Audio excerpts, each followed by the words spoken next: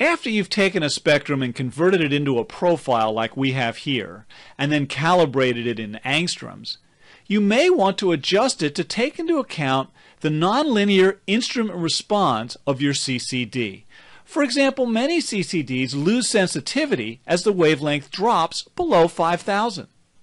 In order to compare your curves in amplitude to library curves, you have to calibrate your particular camera in the software. The steps we're going to show you are documented under this menu option also.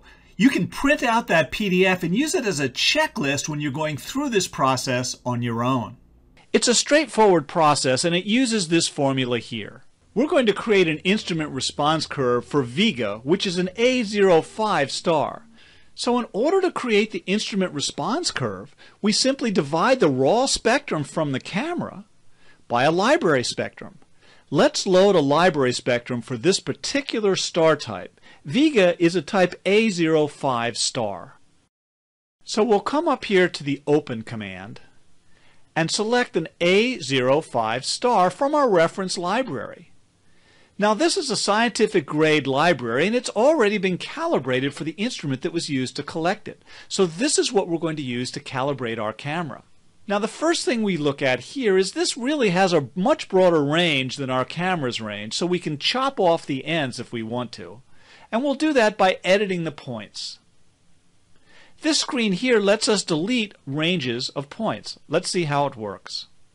When this screen is visible, the measure lines become visible. You can see them there. And we'll just put these lines on either side of a range that we want to delete. So we want to delete everything up through 4,000 angstroms. When I click the delete button, you can see they disappear. We have an undo button if we want to undo the last deletion or any number of previous deletions.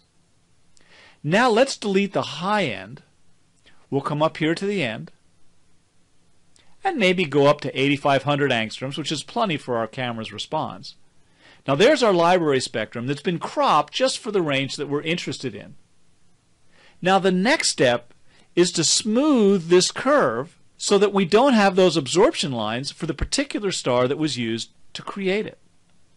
Well, we can drag our spline smoothing here, but you can see that at a certain point the actual absorption lines are affecting the spline. So we want to smooth out those absorption lines so the spline is nice and smooth. And once again, we can use our delete with our measure lines by just dragging like this around the part we want to delete and clicking delete. There's a nice shortcut here. If when I let go of my left mouse button, I'm holding the Alt key down like I am now on my keyboard, watch here, it automatically deletes that range as if I clicked on the delete button. This makes it very fast to go through a profile like I am here, cleaning it up. Now I've zoomed in a little bit so I can get a little bit more precise. There we go. In fact, let's get this end here.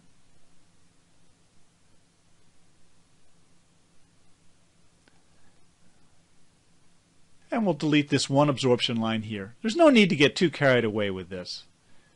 So now our spline is much smoother, and you can see that it's fitting the curve nicely. Now this is a fine adjustment over here. By holding our mouse button down, we can spin this control and do some fine tuning. And of course, when I hover over the word reference, you can see the curve, and it's really nice and smooth. So we've now got a library spectrum that's been nicely smoothed out. So let's save it. It's the reference spectrum. We want to remember that because when I click on the Save button here, I'll be prompted which of the curves do I want to save. I'll click on Reference. Now our source file was A05, so I'm going to give it a name A05 and then a hyphen and then Smooth so that I can identify it easily when I'm trying to open it. Now that we've got a smooth library spectrum, it's time to do the math in the formula. Now here's an interesting trick to clean our screen up. I'll click on the pull down here and just reload our image, and that cleans up the right side with the fresh profile just read in.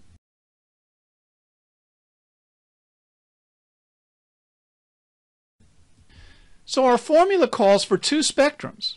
Now we just opened the raw spectrum, so that's displaying now, and for the library spectrum, we'll select Open Reference and select that smooth library spectrum that we just created. Now let's do the math. There's a new command here that brings up a new screen. Let's take a look at it. math on two series. This allows us to do the math from the formula. In this case, we want to divide the main profile, which is our raw data, divide by our reference, which is our smooth library. When I click Calculate, here we can see the results of that math. Let's close the reference to make things a little more clear. So what I'm going to do now is take this particular curve and just move it over to the profile and close the window. So this is our instrument response curve that we've just calculated from the raw and library spectrums. Now we should smooth it out a little bit, so let's go up here to Edit Points and do the same spline filtering that we did earlier. And again, just getting it approximate is fine. We don't really have to delete any points at this point. It looks pretty smooth. In fact, we can hover our mouse over the label here and see that that's a nice smooth curve. That's good enough. So now let's save this. So this is our instrument response curve that allows us to calibrate raw profiles. We'll give it the name of the star type, A05, and this is an instrument response curve. So let's give it a name that identifies it that way. Now we've just skipped one step that normally in regular use you would apply before saving the curve like we just did. This area here, you want to make sure that the blue curve doesn't come down to meet the x-axis where y equals 0. We'll see the consequences of having failed to do that in just a moment. Normally you'd use the Edit Points command and just delete that section of the curve so it doesn't touch the x-axis. But let's go on with it this way. So that concludes the first part of the calibration process. And to review, we've created an instrument response curve by dividing a raw spectrum from our camera by a library spectrum. And we smoothed them out as we went along so that we had nice even curves. Now the second and more frequent step you'll do is to actually calibrate your profile that comes from your camera. Let's take a look at how that's done. First of all, we'll clean up, close the reference, and I'll reopen our image so that we get a nice clean profile here on the right. Now here's the formula we're going to use. To get a calibrated profile, we divide our raw spectrum from the camera by the instrument response file that we just created for this star type. So let's open that instrument response file. Now we've got the two curves. Let's just do the division like the formula says. Main profile divided by the reference. And we'll do our calculation, and there's our calibrated curve. And the final step is just to pull that back over onto the main screen. We'll clean things up here, and then just click Move to Profile. There it is. This curve actually reflects the spectral type of the star now. Now you'll notice the curve climbs rather steeply here over on the left, and that's because that reference curve went down very close to 0. And we'll be talking about that again in just a moment. What we can do here is just delete that portion of the profile using the tools that we've already seen. There, that looks much better. Now we can see a pretty smooth curve. Now we're going to take a brief detour before continuing with that curve. Here's the two curves that we just did a division on a moment ago to do our calibration. In red is the raw profile, and in blue is the instrument calibration curve. Now notice how the blue instrument calibration curve goes down to 0 at the left end. The division that we did when we were calibrating a minute ago was to divide the red curve by the blue curve. But if that blue curve gets very close to 0, the result are some very large numbers. That's why the curve, the calibrated curve, shot way up on the left end. So in the future, trim your instrument calibration curve on the left end so that it doesn't go to 0. That way, you avoid the final trim we just did. Now let's return to our video. So there we go. There's our curve. It's got a nice smooth shape to it and it reflects the spectral type of the star. And through all that processing, our absorption lines remained intact. In fact, we can compare them to a hydrogen bomber reference and we can see that they line up the way that they should. Now there's one final step. First, we'll clean things up by closing that reference series. But as a cross-check, let's load the professional reference series for this star. It's one that we used earlier in the calculations. It's A05.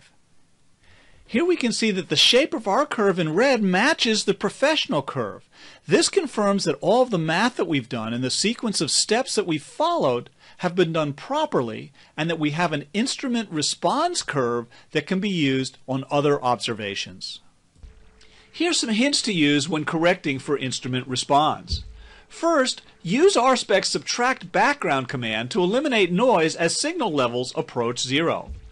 And as we just saw, crop the end of the instrument response curve to avoid 0. If possible, when you're doing that, both stars you're using should be at the same elevation to eliminate or minimize atmospheric extinction effects. And for color cameras, turn off all white balance and gamma correction. On DSLRs, use RAW images.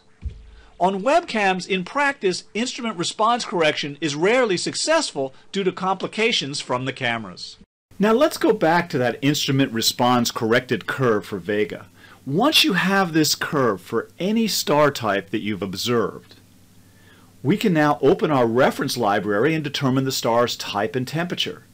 This is the Pickles library that's already corrected, and as you can see as I click on any item here, the curve displays over on the right. If we scroll through this list and then stop at the reference library that most closely matches our corrected curve, we will have identified approximately the type of star and thus the temperature of the star that we're looking at. You can see I'm going back here, and gee, the shape of those two curves is almost the same. So now we've identified our particular star as a type A05.